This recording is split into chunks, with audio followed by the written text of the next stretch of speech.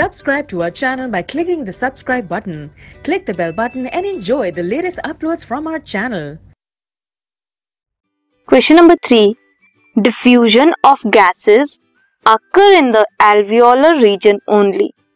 जो डिफ्यूजन है गैसेस का वो कहाँ होता है?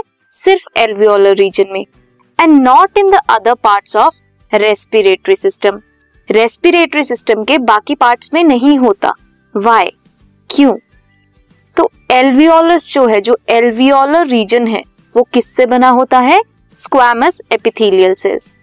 ये जो स्क्वैमस एपिथेलियल सेल्स होते हैं, they are thin layered, thin होते हैं और हाईली परमिएबल भी होते हैं, अलाउ करते हैं इजीली गैसेस को टू एंटर और एग्जिट.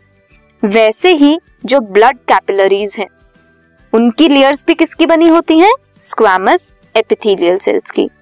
अब यहाँ पे दोनों लेयर्स किसकी बनी है? Squamous epithelial cells.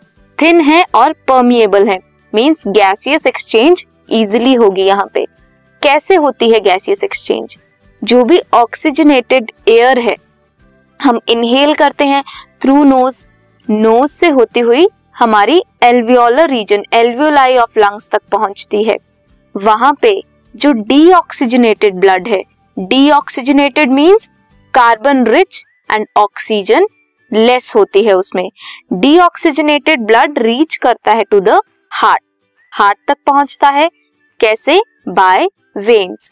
वेन्स क्या कैरी करती हैं? Deoxygenated blood to the heart and other parts of the body.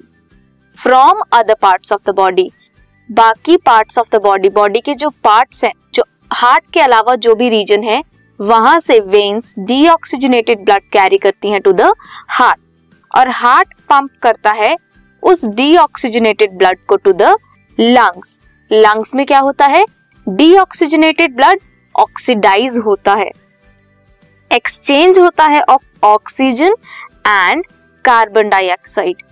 Oxygen और कार्बन डाइऑक्साइड कहाँ पे होता है? बिटवीन द ब्लड कैपिलरीज जो सराउंड करती हैं एल्वियोलाई को, and gases present in the alveoli. जो एल्वियोलाई है उसके सराउंडिंग में क्या है? कैपिलरीज है. कैपिलरीज और एल्वियोलाई के बीच में गैसियस एक्सचेंज होता है. कौन सी गैसेस का? ऑक्सीजन और कार्बन डाइऑक्साइड का. इसीलिए एल्वियोलाई को कंसीडर करते हैं site for the gaseous exchange. अब जो ये गैसियस एक्सचेंज होता है, ये सिंपल डिफ्यूजन के थ्रू होता है. बाय सिंपल डिफ्यूजन क्या मतलब है हमारा? From the reason of higher concentration to lower concentration. Concentration पे भी डिपेंड हो सकता है और प्रेशर पे भी. पार्शियल प्रेशर और कॉन्सेंट्रेशन के बेसिस पे होता है. हायर कॉन्सेंट्रेशन या higher partial pressure to lower concentration और लोअर पार्शियल प्रेशर. अब जो वीनस ब्लड है, जो वेन्स में ब्लड प्रेजेंट है, वो रीच करता है एल्वियोलाई को. उनमें क्या होता है? पार्शियल प्रेशर ऑफ ऑक्सीजन लो होता है and partial pressure of carbon dioxide ज्यादा होता है.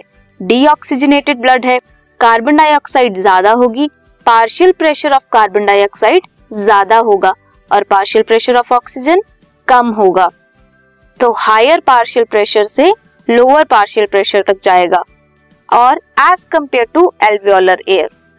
इसीलिए क्या होता है? जो ऑक्सीजन है that diffuses into the blood and side wise क्या होता है?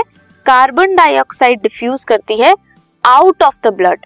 कार्बन डाइऑक्साइड ब्लड के बाहर आती है इनटू द एल्वियोलाई, और ऑक्सीजन क्या होता है? डिफ्यूज करता है into blood and carbon dioxide out of the blood. सो ऐसे होता है गैसियस एक्सचेंज एल्वियोलाई में, एंड बाकी अदर पार्ट्स में नहीं होता बिकॉज वहां पे स्क्वैमस एपिथेलियल सेल्स से बना होता है. स्क्वैमस एपिथेलियल सेल्स कैसे होते हैं? Highly permeable and thin layered. Blood capillaries जिनके बीच में एक्सचेंज होता है, वो भी स्क्वैमस एपिथेलियल सेल्स की बनी होती हैं.